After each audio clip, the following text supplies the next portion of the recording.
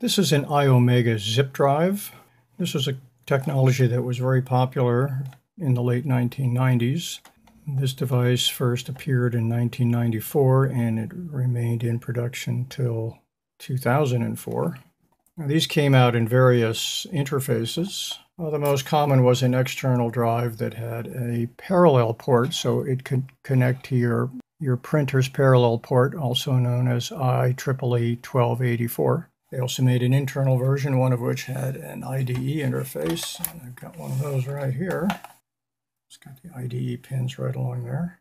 The IDE and the parallel port interfaces are pretty much gone. They pretty much disappeared from personal computers in the early 2000s.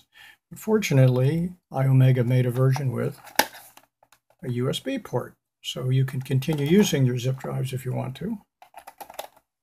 Now, this particular model is the Z100 USB-S, and it was manufactured in October 22, 2004. This must be nearly one of the last ones manufactured. And you could store 100 megabytes on one of these disks. You could also get a version of the drive and the disks, which could handle up to 250 megabytes. I occasionally use my Zip 100 for storing small amounts of data, but really it's pretty outdated these days. For example, we have a 64 gigabyte thumb drive, which I bought for just a few dollars, and it will store 640 times as much as this. But it's still a very interesting retro technology. It still does have some limited applications. Unfortunately, this device has recently failed on me. I'm going to plug it in here. Just hear it spin like that, but it won't recognize the drive. It doesn't see the disk, and if I press the eject button, I can't get it out. So first of all, I would like to get this disk out of here because it does contain some important information.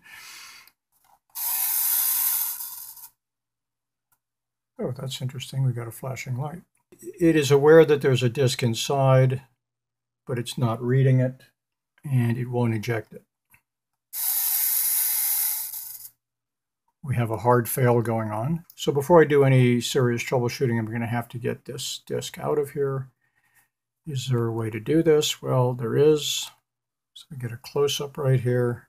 There's a little hole in that button right there. And taking a small paper clip, give it a push, and out it comes. Okay. So that's how you get out a stuck zip disk. Now that we have the zip disk removed, is there a way that we can remove this plastic lid? Well, it turns out that there is.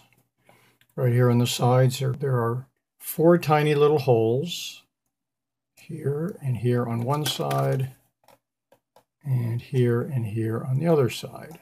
Now you take your paper clip and you place it like so, and what you're doing is you're pushing back a little plastic tab.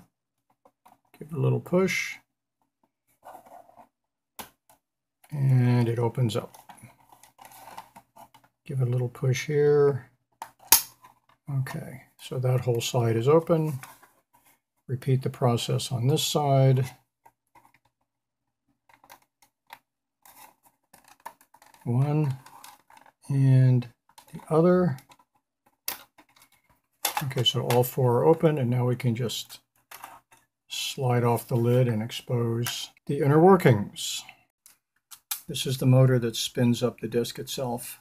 And here's our little reed heads right here, and they're driven magnetically back and forth.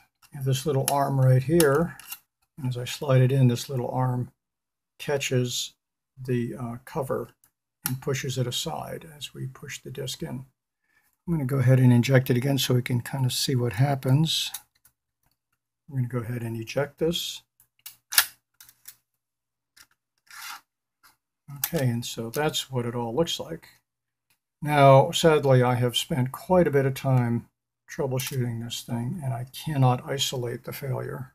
It is sort of intermittent. When I sort of like press on different areas, I get different symptoms, so there's probably a bad connection or a solder joint somewhere. But considering how little this thing is really worth, it, how much time am I really going to put into this? With the little utility that it still has, if I really wanted one, I Probably easier just to go on eBay and buy one.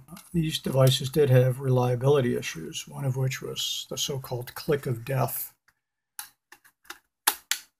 which nearly ended this company.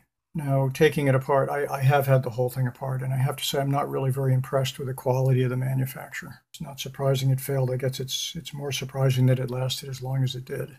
So if you happen to have this model, the Z100 USB-S, and you have a stuck disk, hopefully you have learned how to eject the disk from this video. Thanks for watching.